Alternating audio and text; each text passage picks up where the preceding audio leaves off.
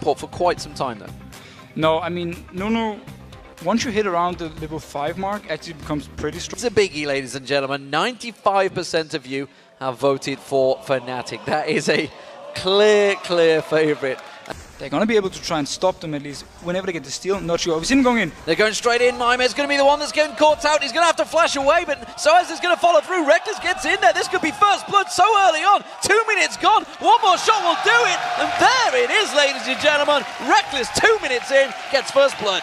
The mind games from Fnatic coming in right here. You talked about how SOAS didn't show anything except for himself. He wanted super... Behind, you can see only at 3. He's got nothing left in that jungle. The big golem was taken away by Cyanide. Now they've got 4-man, 3-man going in towards this top lane. That's going to be the exhaust on towards Mime. They're tanking out the turret. Fnatic going to quickly trade this one out. Rekkles is going to get caught out. 90 caliber net has to back away from them. That didn't get the kill.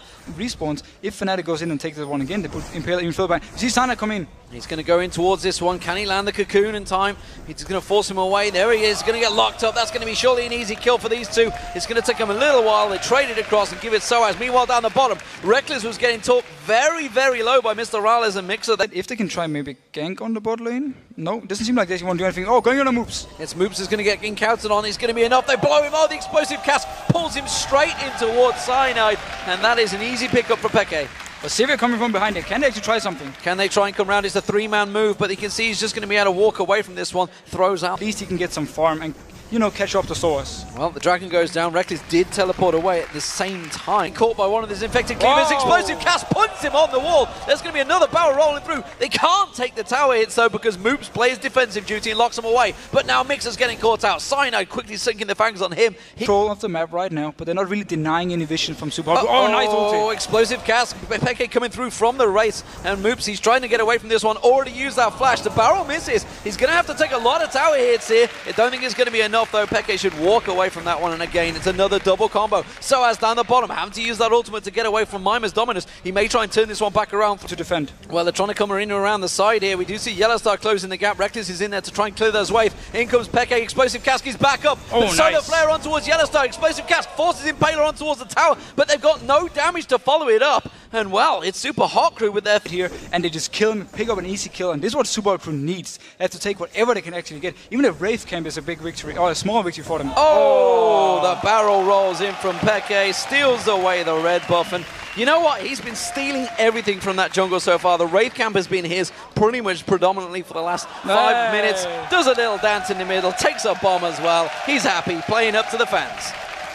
And Ward's going to catch out. It's actually going to be Mixer. They catch out. Mime does go aggressive on this one. Cyanide can repel away, but where's he going to go? He's going to go back in towards their Solar Flare, catches him up. They don't really have the damage on him. Flashes out of it. Is it going to be enough? No, it won't. MrRalleZ gets the kill in there. Now Fnatic closing the gap. We do see coming around the side. Peck over the explosive cast. Catches on towards MrRalleZ. They're grouped up hideously. Burning Agony is doing wonders here for SOAS. He's going to have to back away from that one. Rekkles, this Super Mega Death Bomb is not going to do enough. It's the Mega Inferno Bomb.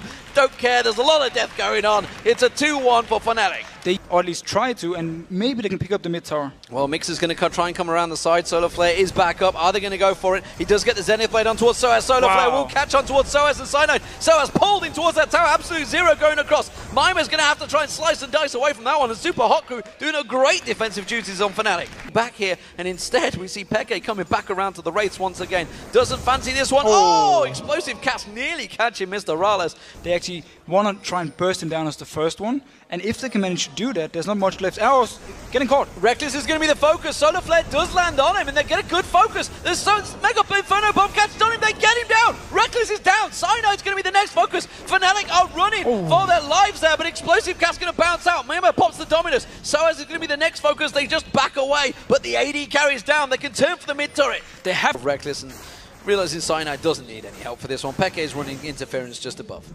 They are setting up for it. They're going for Baron.